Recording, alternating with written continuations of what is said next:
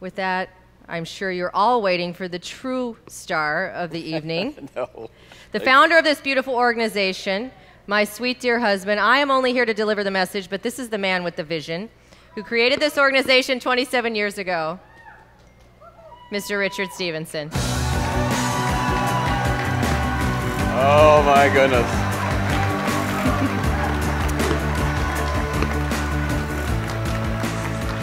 Oh, my goodness. No, please. Later, I'll ask some of you what it was I agreed to up here a little bit ago. I wasn't clear of the question. Thank you, sweetheart. Beautifully said, even if overblown as to the last part of the remarks. Your remarks prior to that were galvanizing, as is true of you. And may I also say, you look absolutely breathtaking tonight, and I wonder when this party's going to end. Well, couple more hours, probably. Okay, couple more hours. Yeah. Well, and what a job you and the Gateway team, unbelievable job, have done to make this spectacular night possible. Big cheers, please, for the Gateway team and their leadership, Teresa Bartels. You've heard about Mr. Michael Burton. What a gift. There's our gift. Oh, my goodness. I'm honored to be with you tonight. I'm happy to be with you any night, but especially tonight. And I hope you'll allow me to take this brief opportunity to thank each and every one of you.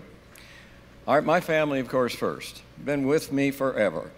Wind beneath the wing, you've heard Bette Midler sing. I have a tornado beneath my wing. It's my 5 children, 9 grandchildren, their spousal, not the grandchildren's spousal relationships, my children's spousal relationships and significant others. I am blessed. So, of course, I thank my family, friends, colleagues, and distinguished guests for being with us for this magnificent night of celebration, certainly, and most importantly, for opening their hearts, your hearts, and I know you're going to open your pocketbooks as much. To support the incredible breakthrough trials that we have funded and more coming, oh boy, I have the privilege, as Gateway does, and I appreciate your giving us the opportunity to fund these trials honorably around the world, like, as my wife pointed out, no one else has. But more to come on that front in just a moment. Together, dear family of mine, friends, grantees, supporters, and those stalwart advocates for Gateway, we're setting a really remarkable, critical, life-changing, and life-saving course for the future of research in medicine. Cancer's the toughest research task. Jimmy's here. Parkinsonian disease is a tough one too, and so many others. This is tough work. Set the course in the way we've set the course, and Jimmy as well, and you will see a difference in the world in terms of how patients survive and thrive and do not die of that which they otherwise had been told they would. So that forlorn and hopeless feeling you get when the big black word cancer is given to you, you bring it home, tell your family about it with trepidation in your voice and clearly trepidation in their voice. That big black word, which was always thought to be the death knell, it's a killer. It's still a killer for far too many of our souls. But it's increasingly more like a chronic disease in many of the cases in which cancer is diagnosed, no differently to be treated with no different an outcome than you might expect from diabetes. You shouldn't die of diabetes or arthritis, otherwise crippling diseases and maladies, but you shouldn't die of them. That's the nature of chronicity. You just keep treating. We have patients, another hat I would wear, who were diagnosed with nothing but death ahead of them. They're alive decades later because the first therapy may not have worked, the next therapy may not have worked. In the meantime, new therapies are developing thanks to Gateway and your support that do work. I'm way off of this presentation. Okay, you work on your presentation. He does this all the time. I memorized it too, and I don't even remember it now. He practices, and then he throws it away, and it's the best. It's the best. In another part of the world, there is an organization that has funded more clinical investigations of those genetic aberrations that foretell your death from cancer because all other therapies have failed. There is one other organization that has funded more of those trials than anybody else, not just for the funding of the trials, but no one is forced to take these trials. We're a libertarian organization, don't believe in force. But if you have had the interest in knowing about the genetic mutations from which you're suffering, wouldn't you also kind of like to know about what might attack that mutation and give you a life-saving option? That one organization has more of these trials ever. Just today in Europe, the outcome of that trial was announced. It rocked the oncology world. Why? Because this one organization has done more of those trials than anybody else, and we have found more mutations that were actionable, and when you take action against a mutation, these patients live without the disease, and they were told they would die. That's the nature of what we're up to. That's what we're talking about. It isn't going to get any different unless you stay the course. Well, while I know we'll have a great time tonight, we already had a great time tonight. Well, I have a great time tonight every night if you're and Stacie said... That's off the script. That's off the script. And as Stacie says, we all like a good party. And what a party this is already. And I understand this party is in diapers. This party's in diapers. This whole night's in diapers. Brian McKnight's had a little pep talk from his wife earlier. I understand he's going to perform like you've never seen him perform. Let's also use... So we're going to have a party. It's off the ground. Let's also use our time together to inspire one another and to challenge ourselves to do even better, to do even more as we strive to eradicate cancer as we know it today, and to be hypersensitive, truly diligent in our work, with a sense of urgency that this work deserves.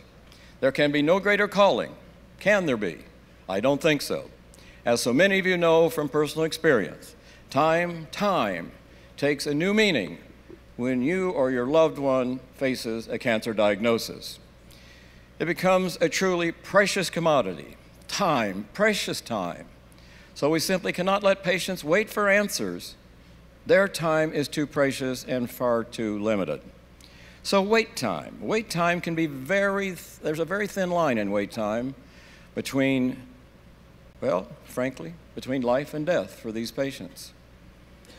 We don't think you should wait for your diagnostic results 10 days on average and then wait for a doctor's appointment another 2 weeks after that. In another world of mine, we think you should wait about 14 minutes. And even if that PSA test came back differently, don't you agree? The technology exists, just get with it. You either understand it's about the patient and you deliver those results, or you don't. And if you don't, here's what happens. That patient who put his arm out and you took the blood from the arm to find out what's going on, who do you think's more interested in that result than the person whose arm was just exposed to that, as my son's heard me say, that cold shaft of steel? Not the point. The blood test comes back. In the laboratories, everywhere you ought to go, you get about a 14-hour, 14-minute, no more than 14 hours in most places, read.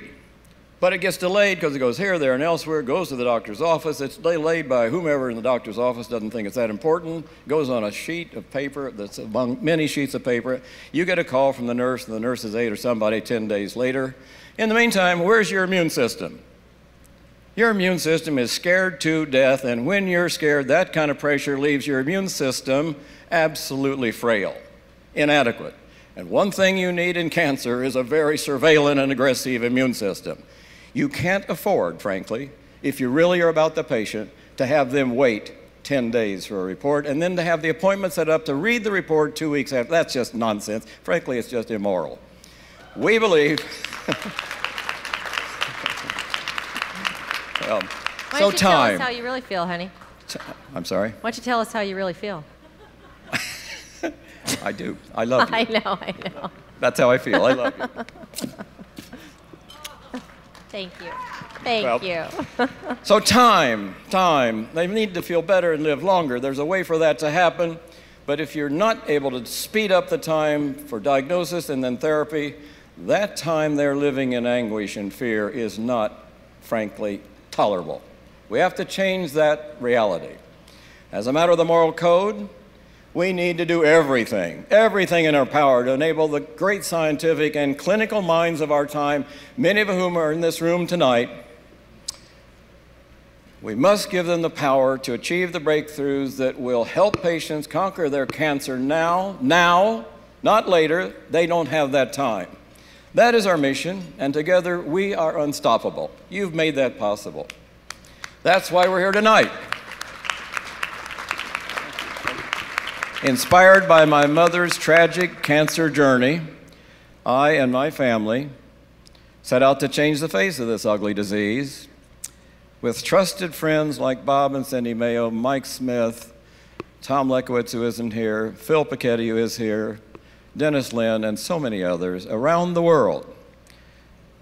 And to treat those seeking care like I would like I would have provided to my own mother. The doctors taking care of my mother didn't. So I founded Cancer Treatment Centers of America as a vehicle for that vision, delivering the mother standard of care in my mother's memory and to honor her. We've delivered that care to more than 90,000 patients from every state in our nation and many foreign countries since we opened our doors here in Illinois 3 decades ago. And Gateway for Cancer Research has been a driver for clinical trials, also innovative, novel clinical trials, also since 1991, bringing us ever closer to finding a cure, the cure so many patients have hoped someone might work hard enough to give them, and no one seems to care. That's change. More change is coming. So what have we accomplished to date? Well, since '91, Gateway has raised more than $75 million, you've heard that, for cancer research. That needs to be emphasized as the net money that went to clinical research, not what you hear, oh, we raised another $5 million. $4.2 million went to infrastructural costs. $800,000 went to something to do with what you came to support. These $75 million went immediately to clinical research. That's why our research has been more effective. There were no salaries paid to our staff, this remarkable staff. There were no offices rented and transportation provided and all the other things you must have to run a global foundation, which is Gateway. Those were paid by our family. That's why the $75 million is much bigger in its impact than what you might otherwise sense. That really went to clinical trials. These trials that we funded were 150 in nature in rounded terms, worldwide, including many trials, as you heard Melissa say, here in Chicago. In fact, 85 really promising trials of the 150 would not have proceeded without Gateway support, and here's the consequence of that. This is a little piece that I found, nearly 4,500 of these patients to date, now these are enrolled and treated and taken care of, very novel trials, risky trials, 4,500 were enrolled to date, been treated successfully. This number, believe it or not, is 4 times the population in the little town in Sheridan, Indiana, where I was born, and so was Larry Day. Now that is a meaningful statistic to us. We look around, and there were 1,200 people there. And happily, 70% of Gateway-supported trials have been so successful, they progress to the next phase of research and closer to cures for tens and tens of thousands more patients. The clinical trial sets the path. If it's successful, it moves to another level where it goes into the clinics more widely, and then tens of thousands of people have a chance to live. That's the power of what you do, and that's what you're explaining, honey. It's just fabulous. Well, while we celebrate impressive achievements, and these really are, we must all focus on the efforts that lie ahead if we're to really eradicate this monster disease. That's why we're not resting on our laurels.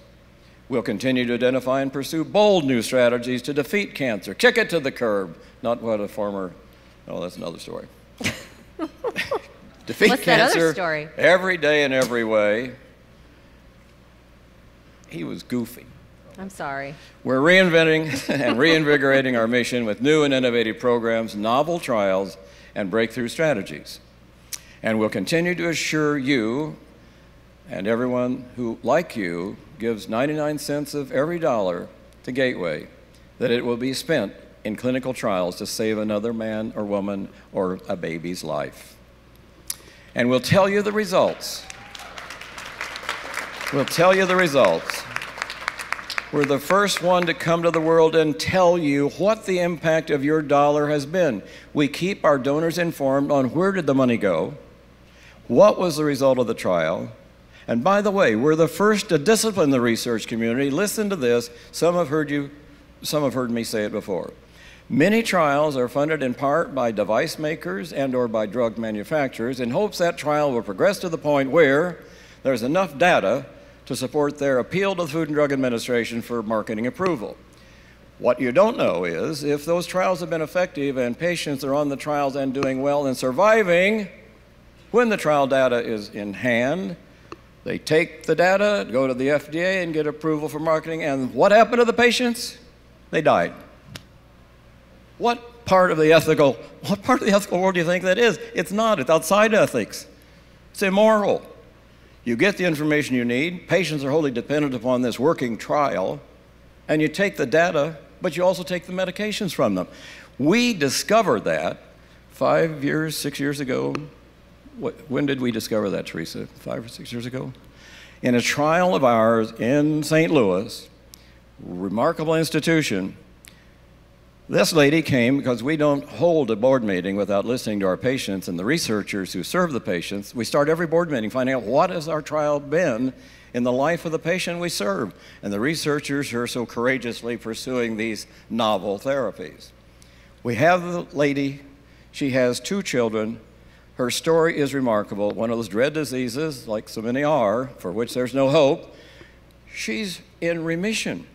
There's nobody in remission. She's not only in remission, no sign of the disease. Everything's going well. I happened to ask our president 6 months later, what happened to Louise? Oh, she died. What do you mean she died? She was thriving, right, radiant. Children were excited. All kinds of games being played. What happened? The drug manufacturer took the drug away from her. We changed the way research is conducted at that very minute. That's not moral, immoral. You have to, if you're getting a trial from us, if we're funding your trial, you're going to see some very bold letters in the agreement. If the medications you're using, the device you're employing for the benefit of these patients works, you damn well better keep it going, buddy, or you don't get our money, period. Well, again, tell us how you really feel. Tell them how I feel. Tell us how you really feel. I'm going to tell them how I really feel. Tell them how you really feel. We'll also pull the money back from major institutions if, in fact, they're not doing what they said they're going to do. We're only and always about the patient. I'm sure you're getting that feeling by now, and I know you are too. That's why when I say to you, we'll further assure you of our ethical stewardship of your gifts. You'll know where the money went. You'll know how we're administering the money. You'll know exactly what the results of the trials are. We'll continue to expand our collaborations with high-impact partners in industry, academic research, and the public sector. We don't accept, however, government money, but we'll work with them on projects. I know I was finished about an hour ago. With anyone, anywhere, and anytime, you can count on us as the best partner you're going to have. We're a partner that doesn't give up. We're a partner that never quits. That's the nature of the family. We are care that never quits. And if those have a cancer diagnosis that you know and need a trial, you know the place to go. Well, we're going to get through this together, just as you've always been with us as we've done these things together. You're wonderfully generous and bold beneficiaries. You'll let nothing stand between you and your passion to end this horrible disease. And you probably have guessed it, neither will we. Neither will we. We'll fight. We'll fight for the patients we serve, and we happen to know it's always and only about the patients we serve. We'll end cancer once and for all. Thank you for joining us. And now it's time to kick the tires, light the fires, and get on down the road. So tighten your seatbelts, get ready for the greatest gateway. I'll see you on the dance floor in a little bit. Thank you. Oh, my.